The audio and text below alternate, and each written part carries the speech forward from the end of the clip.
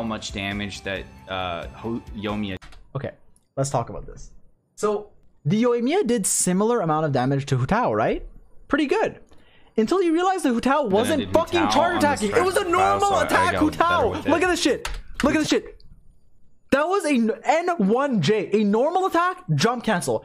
I was talking to Zajef off stream. Hey, do you think there's any teams that Yunjin could be good in that maybe I didn't think of? He said, if you N1J Hu Tao, you should play Yunjin. So in this situation, you should have went Yunjin. Tao is dude, better. Literally. Okay, there's a charge attack.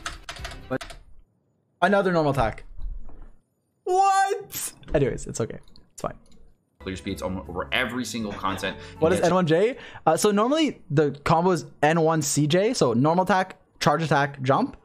But if you fuck up the charge attack and you don't do it, you're just normal attack jumping. Like there he got it. He might have got it there. That might have been frame perfect. Yeah. And then here there's nothing. Damage that